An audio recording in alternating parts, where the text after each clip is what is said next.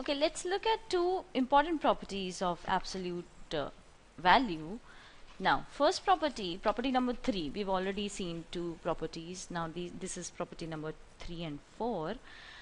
Now, what I claim that if C is any positive number, then absolute value of A is less than or equal to C is equivalent to saying that A lies between minus C and C. What we are trying to say is, let me just construct a real line. Okay, so say this is my real line. So you have infinity out here, you have minus infinity out here somewhere.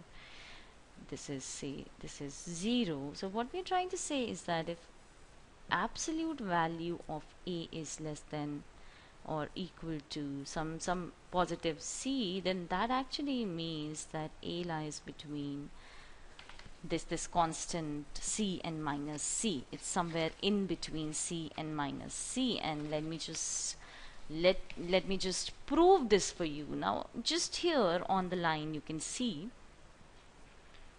okay, now absolute value of A less than or equal to C, that's what we are given. Now what does that mean?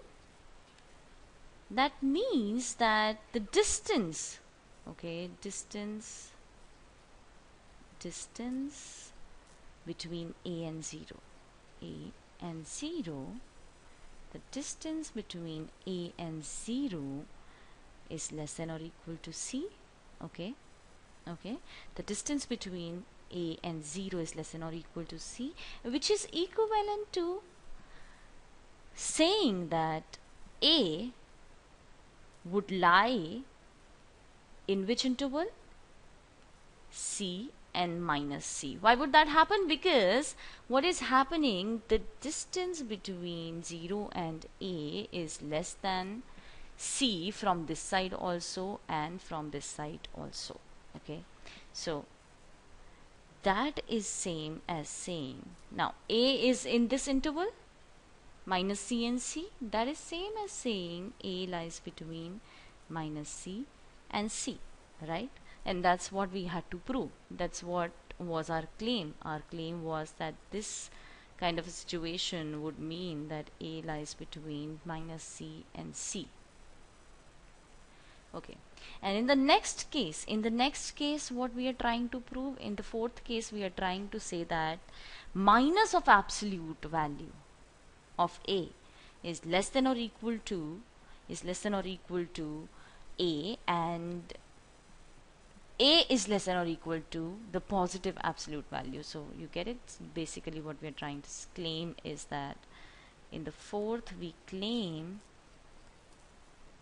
that minus is less than or equal to A is less than or equal to, so basically A lies between the negative and positive absolute values. Okay, now in this case, if A is 0,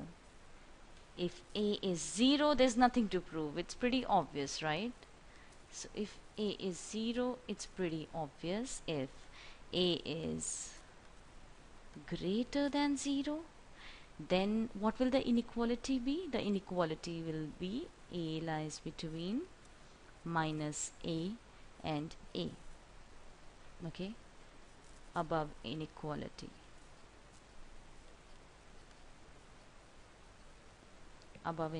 becomes this, right? Which is true. Why? Which is true because of a simple reason that A is greater than 0. A is greater than 0, hence this will be true. We have just seen in the previous property. We've just seen in the previous property that. Okay. Now, what will happen if A is less than 0? If A is less than 0, what will happen? If A is less than 0, the inequality becomes A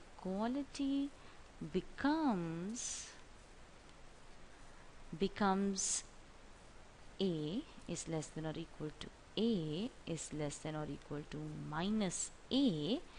Now, which is true? Why will this inequality be true?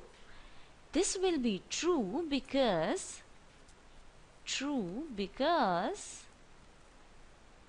of what we are assuming. We are assuming A to be less than 0, and hence this inequality will also hold. This inequality which says A would lie between A and minus A. A is a negative number. So what we are trying to say is that A is a negative number and it will lie between minus of A. Minus of A will become positive, right? What we are trying to say is that since because A is negative, minus A will be positive, and hence the inequality will still hold. Okay.